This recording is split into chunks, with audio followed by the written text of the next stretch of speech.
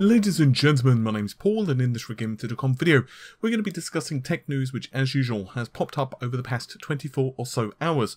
We'll be starting things out with Intel's Coffee Lake, specifically comments from the company, who explain why that we are seeing the introduction of the Series 300 motherboards, and they also give insights into their reasons for making the Coffee Lake processors incompatible for the 200 series motherboards or below.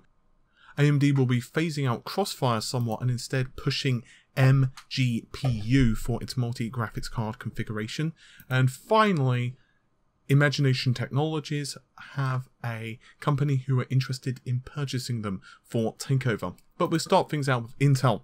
So, one of the most frustrating things, let's use frustrating, for a lot of people is the fact that if you want to buy one of the 6-core Coffee Lake processors, or indeed any of the upcoming Coffee Lake CPUs, you're basically screwed if you don't have a 300 series motherboard. In other words, you need to purchase the board for the processor to work. It won't work on, let's say, a Kaby Lake board. Now, according to Intel, getting the max out of a 6-core processor requires changes to our motherboard, specifically providing improved power delivery to the new 6-core processors. They continued by saying that we also took the opportunity to improve overclocking capabilities by improving the package power delivery to the CPU. This is another change that required motherboards updated. And then finally, we increased the memory bandwidth of the processor up to 2666 MHz, which required another improvement to the motherboard layout.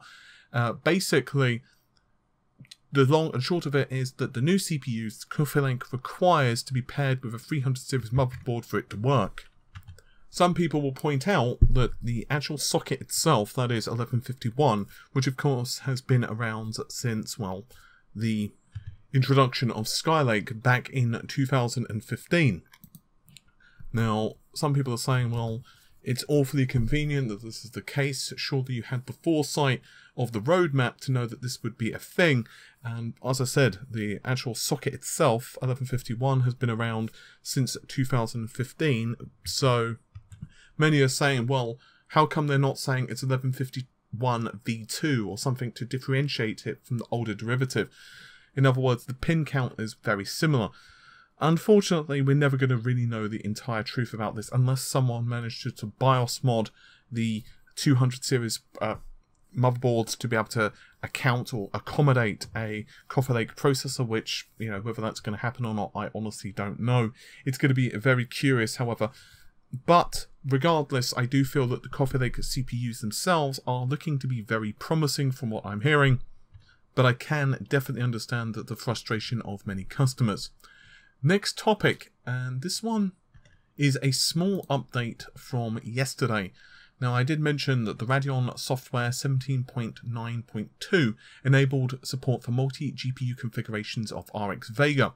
However, it didn't actually specifically mention CrossFire, instead it just said multi-GPU configurations. Now, don't forget, CrossFire is basically the equivalent of NVIDIA's SLI. It's their specific branding. But according to an interview, well, more of a quote actually, with PC World, an AMD PR representative said, and I quote, "Crossfire isn't mentioned because it technically refers to DirectX 11 applications. In DirectX 12, we reference multi-GPU as applications must support MGPU, whereas AMD has to create profiles for DX11. We've accordingly moved away from Crossfire tags for multi-GPU gaming." So, essentially what they're saying, for a couple of people who have messaged me questioning what this actually means for gaming, if you've got Windows 7 or DirectX 11 and developers choose to implement this in a game, so for example, let's say a game comes out, it's DirectX 11, developers decide to push that, then nothing really is going to change. However, DirectX 12 requires the developers to really implement this, and there are multiple different methods of incorporating multi-GPU, including explicit multi-adapter, which essentially links the GPUs together. To illustrate how this works, you can essentially think of it as one big graphics card, at least according to the actual game itself. That's how it treats it. And the other one is explicit multi-adapter unlinked GPUs, which allows you to have integrated or discrete graphics cards Now, this was quite interesting because DirectX 12 essentially, and this is something we've actually discussed rather in depth before on the channel. I'll try to remember to link it on the video description. If not, you can search Red Gaming Tech MultiGPU and DirectX 12 MultiGPU Red Gaming Tech, something along those lines, and it will pop up.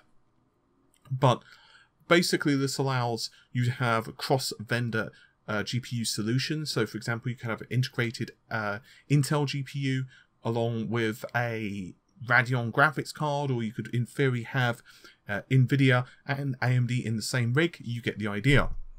So don't think of this as necessarily AMD abandoning multi-graphics card solutions. Instead, just think of it as like the company moving with the times. I wouldn't be surprised if NVIDIA are more reluctant to do this, because obviously SLI is quite synonymous with the company, but even they've somewhat pushed the SLI branding out of the equation to a degree. I mean, back in, let's say, the early days when, you know, they were really hammering SLI, it was like you literally could not get away from it on their website or any of their branding. It was like SLI, SLI, SLI, SLI. Now, yes, of course, they want you to buy multiple graphics cards, but it's nowhere near as prolific. They're pushing for it as it used to be. Finally, we're going to discuss Imagination Technologies. So, about 6 months ago, the firm knew they were in trouble because Apple essentially pulled the plug with them when it came to the production of iPhone 8 GPUs. So, Apple are now manufacturing their GPUs internally for, of course, their SoCs, which means that Imagination Technologies, while they were still profitable, nowhere near as profitable as they once were. So the UK-based firm essentially said that, well, we're going to have to be taken over by someone or another. Enter Canyon Bridge. And this is a company which is based in Silicon Valley. However, they are financially backed by a Chinese fund, Yatai Capital, hopefully I'm pronouncing that correctly, and they have actually agreed to pay $743.2. You can't forget the $0.2 million US dollars to acquire Imagination Technologies, which is quite an interesting development indeed. Now, Apple have said that it's taken about 3 years of development to make the actual GPU and the actual SoC itself, which is created for the iPhone 8. It is known as the A11 Bionic chip. However, it's quite interesting because there's probably going to be a bit of a slap fest between Apple, Imagination Technologies, and we presume now its parent/investor company, because, well, as we all know, GPUs, when you're producing them, and there's a litany of different lawsuits that have gone on in the GPU space. You don't need me to tell you that. According to Imagination Technologies themselves, I'll read out a very short quote. Apple has not presented any evidence to substantiate its assertions that it will no longer require Imagination's technology without violating Imagination's patents, intellectual property, and confidential information. So, apparently, at least according to the designers, you know, Imagination Technology, we're still going to be seeing them financially and legally challenge Apple because they don't believe that they should be getting away with this. They feel that somewhere or another they are breaching their patents, and it's going to be very interesting to see how all of this takes place. Anyway, with all of that said, hopefully you've enjoyed the video. I'll see you soon. Take care. Bye for now.